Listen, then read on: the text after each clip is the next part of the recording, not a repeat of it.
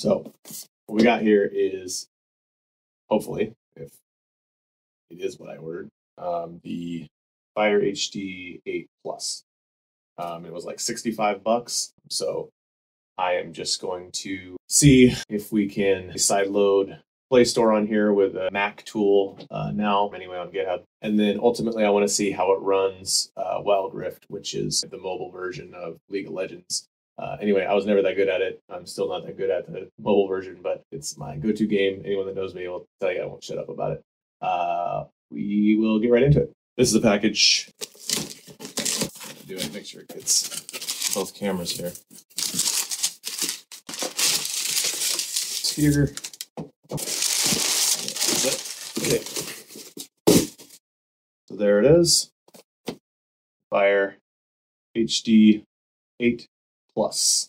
Let's see what we can do with this. Okay. Charging cable, rather. Okay, and this is the gray one. Right. Back is gray. Small. Smaller than I realized. Probably way better than playing on a phone if it works. So we got some details about installing it. Care. Yeah, just your power to USB, and then a power cable, which I'm starting the USB-C to standard USB. I'll end up using this to connect it to my Mac, hopefully. All right, well, let's fire this baby up here. And there we go. Amazon HD Fire 8 HD Plus, whatever. Whoa. That's kind of creepy, actually. Automatically notice that I've got other Amazon devices. Use those to determine what my account was, I guess. From that, determine what the Wi-Fi is, kind of set it up. That's pretty cool. Or scary, I don't know. It's updating. I'm sure you cannot see that at all. Okay, the updates.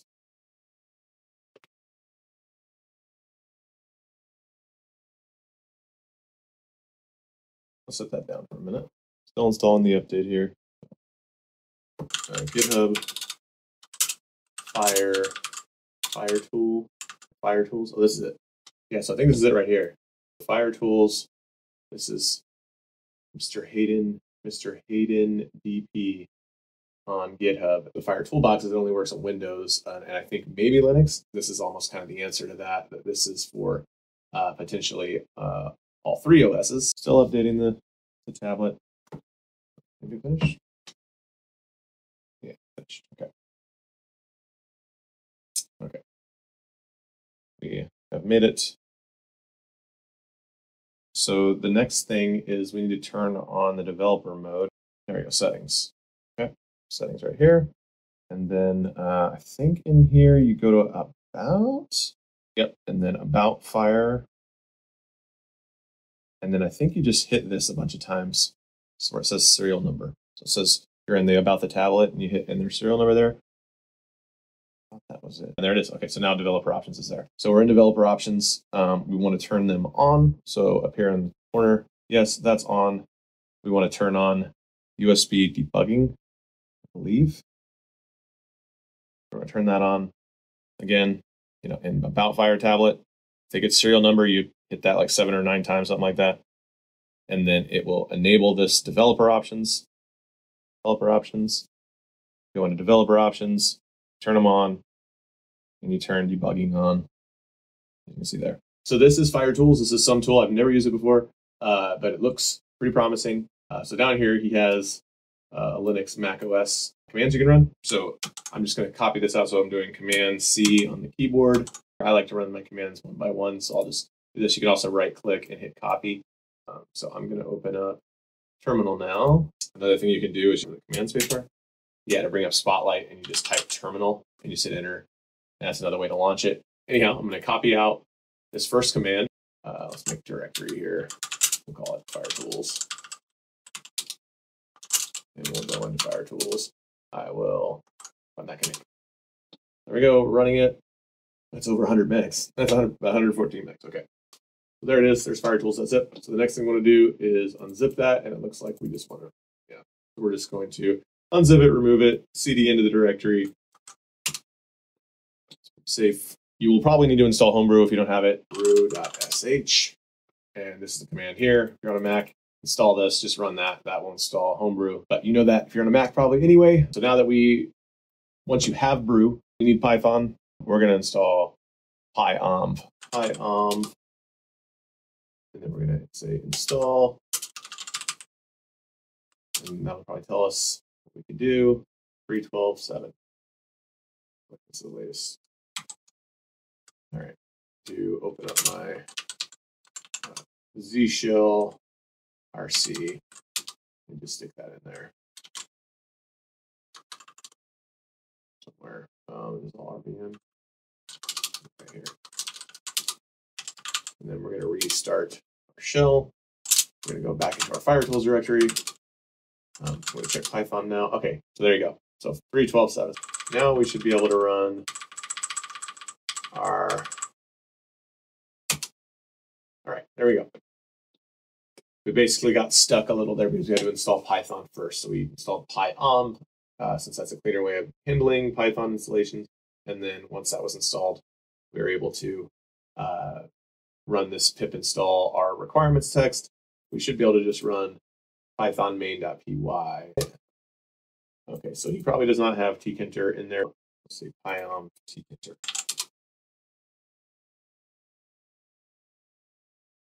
So we want to install TCL TK, apparently. We're going to end up having to do this over again. So let's just make sure we have this stuff. All right, so let's first pyomv uninstall.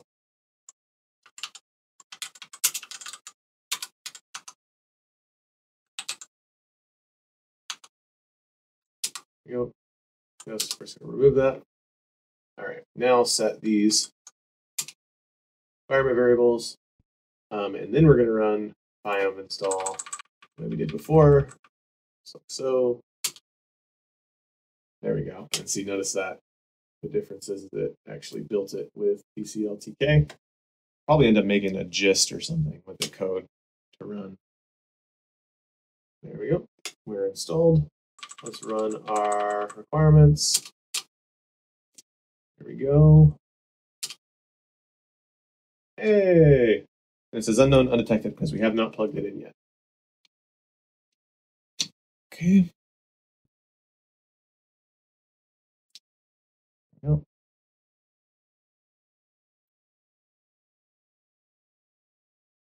Oh, here was the setup instructions. Okay. Skip one step here.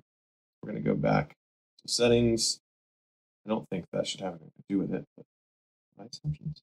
Okay. Developer options, default USB configuration. There it is, default. There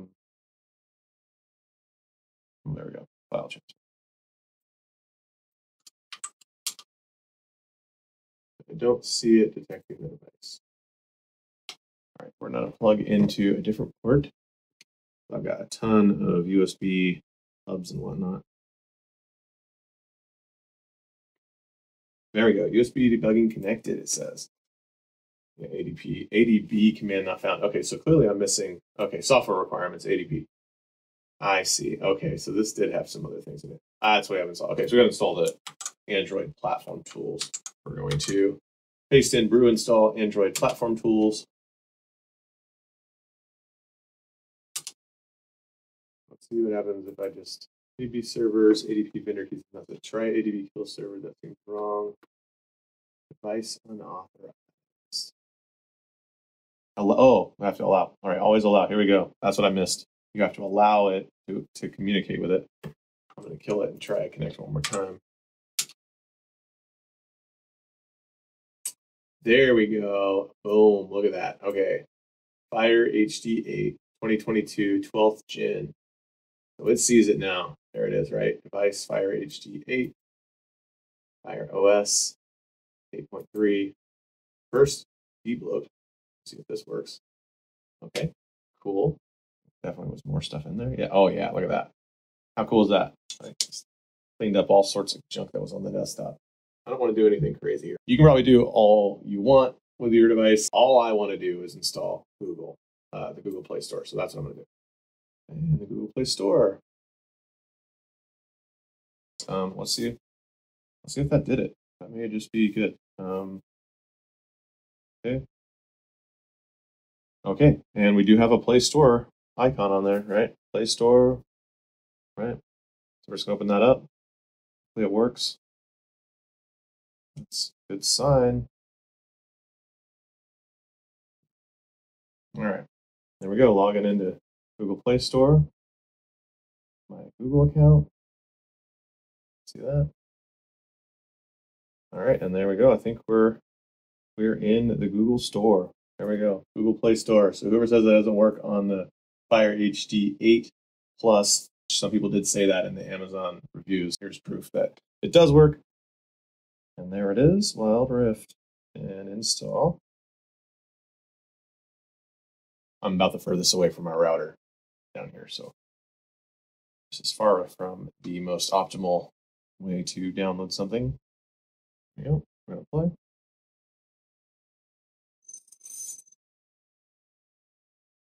There we go. Starting Wild Rift. There it is.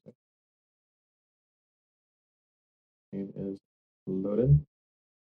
Actually, disconnect from this and plug it into that better. Here.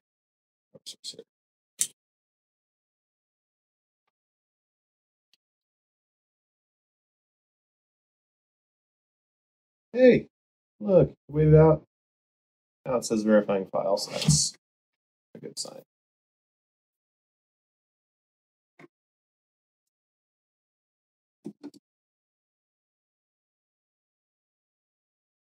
There we go. Now we're charging, right? Hey, it's a newer version, confirm.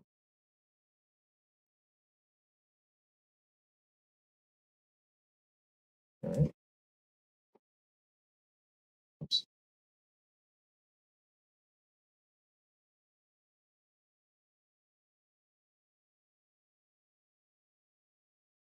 All right, we're logging in.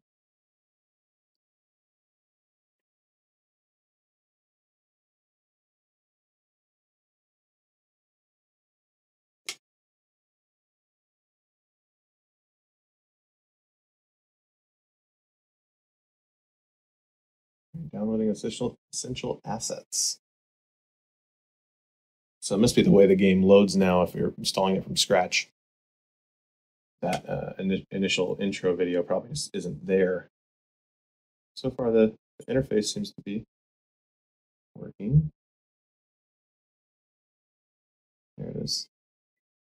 Oh, I see. There's like the main pack. Okay, well, this is going to take a while. So we're going to call that good for getting the Play Store loaded as well as getting Wild Rift installed from the Play Store. Definitely loads. I have no idea how it's going to run, but yeah, thanks for watching. Hopefully this helped you to get your tablet set up with the Google Play Store and or the best game that's on the Play Store, which is Wild Rift.